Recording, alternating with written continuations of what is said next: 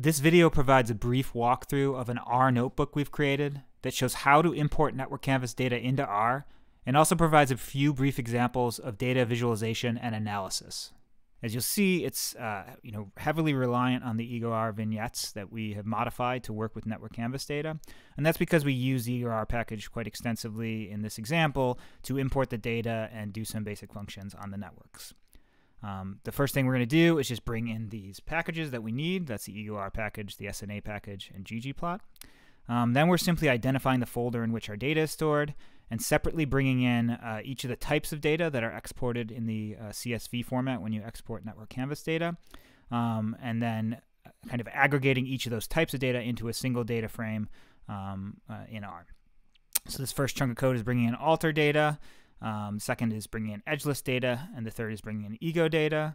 These little groups of functions are just identifying those types of data using the read CSV function and then binding them together as a single data frame. So in the end, hopefully we have 3 distinct data frames for each of those types of data. So we ran that. As all good kind of data analysis, data management practices should rely on. We then want to kind of visualize that data to make sure that it's imported correctly. And here we have, at least looking at the alter data, we have what we think it looks correctly as it should. We have these ego IDs, we have the alter IDs here, and then we have the actual information that we collected during the interview, including the name of the alter, the communication frequency, where they were laid out on a sociogram, and then one characteristic here, if they're a family member or not. Also required quite frequently in data management and data analysis, we're going to do some simple recoding. Oftentimes, the data will not be coded in the way that we need it for analysis in the actual protocol that we're using to collect the data. So here we're just recoding some basic information about the family membership and then the frequency of communication so it looks better on our visualizations. We'll start off by kind of combining those 3 types of data, the alter, ego, and edgeless data, into an EgoR object. And that's what this function here does. Then we're going to move on to some basic visualizations of that data. So in this case, we're going to start with looking at a single egocentric network. And again, we're doing some recoding here, simply assigning colors to each type of communication frequency. So first we're grabbing a single ego network, we're doing some renaming, and then we're assigning those colors. And then finally, we're going to plot the data of that single egocentric network itself. And here we can see this is one egocentric network. In this case, the participant identified a dyad in their network, and then this component of 4 individuals that has a triangle, and then one person that's only connected to a single person. Oftentimes, the goal of a visualization is not just to visualize a single egocentric network, because we're often collecting more than a single interview. We want to aggregate that information in a visualization to look at across multiple egocentric networks. And there's actually some cool techniques for that. This is just a simple example of that. And it's a much more complex visualization than our last one. In this case, we have all 3 egocentric networks that we imported, and they're showing up separately as 3 different figures. And we have a lot of information in this, kind of one overall figure. In each of these, egocentric networks, the quadrants of the circle provide information about the frequency of communication with each alter, as well as the inner versus outer circle provides information on if they're a family member or not. So in this case, the outer circle is for family members, the inner circle is for those that are not family members. And then as you can see, the quadrants identify communication frequency. In addition, we also have the information about connections between alters as indicated by these kind of gray connections between the alters.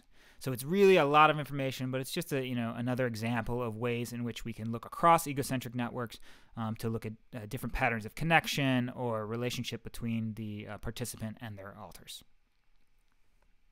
So, visualizations are often a great way to understand our data. But we also want to do data analysis. So there's a lot of functions that can help with that. These are some basic ones. So for example, we can get summary information on our egocentric networks. In this case, as I've mentioned, we have 3 different egocentric networks. And this gives us min, max on network size, the average size, the density, and so on and so forth.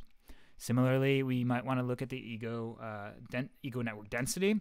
And in this case, it provides us with a data frame where these are the ego IDs, and it's aggregated to the density for each egocentric network. Sometimes we want to do analysis in other packages. In this case, for example, the SNA package, which is one of the most frequently used packages for network analysis in R. So the first function here is going to be converting in our egocentric networks into a SNA object.